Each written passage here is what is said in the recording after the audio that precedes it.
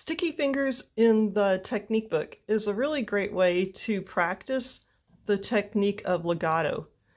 This is how I teach my students to do it. So play the first note and then play the second note without letting go of the first note. And then after you've played the second note, let go of the first note. And so going back down, it's going to look like this.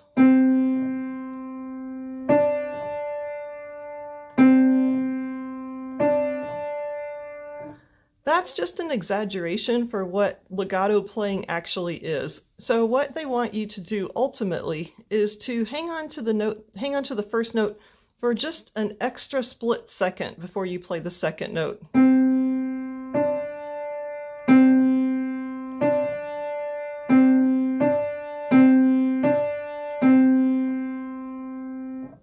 And then if you look down the page further, they want you to not only do it with 1 and 2, they also want you to do it 2 and 3.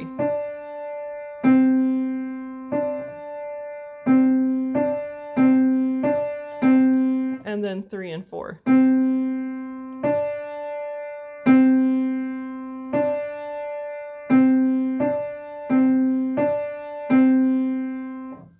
And then the second page of Sticky Fingers is the exact same thing for the left.